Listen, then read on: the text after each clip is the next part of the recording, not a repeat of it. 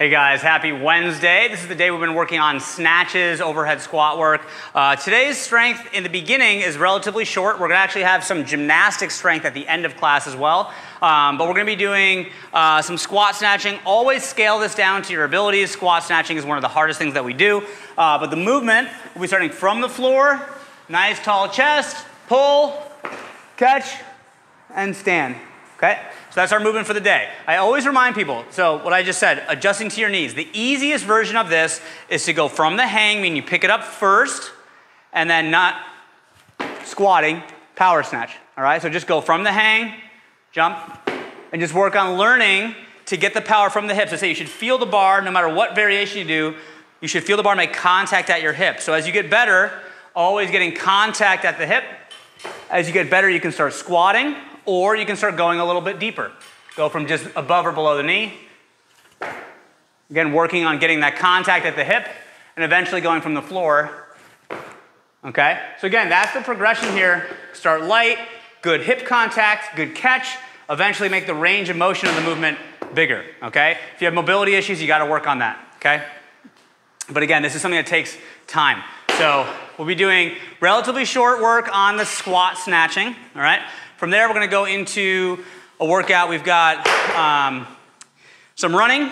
We got some front rack lunges, right? So front rack dumbbell lunges. Remember when you do this, every rep you want that knee to kiss the ground. Look at my front shin is vertical. I can push off both feet as I stand up all the way. Tap and move, okay? So again, if you watch from the front, don't walk on a tightrope one foot in front of the other. You want the feet to still be about shoulder width so you have some good stability. Tap, stand up all the way, okay? This will be for distance, so make sure you get nice big steps. And we're comboing that, running, lunging with handstand walking, all right? So handstand walking is, again, one of the most technical things we do. So if you're decent at it, but this is hard, scale down the distance, all right? The basics here, the simplest one that we can do, the L1 version will be a plank, shoulder tap for 30 touches. That'll be 15 each arm, okay? As you get better, you can go more pike position or feet on a bench, okay? All the way up to something with your feet on the wall. Again, the closer you get to the wall, the harder it is, okay? 30 taps, okay? That'll be your sub for today, all right?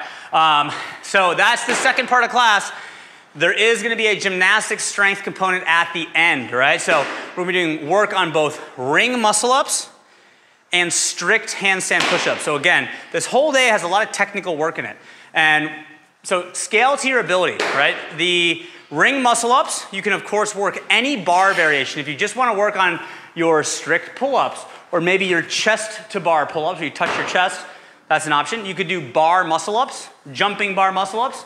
And then on the rings, we can do transitions if you want. So I do something like this, working on doing some transition work, okay? But again, choose something you're comfortable with. This is decent volume. We want to build strength and good movement patterns. For the strict handstand push-ups, you can do something like a pike push-up where you touch, all right?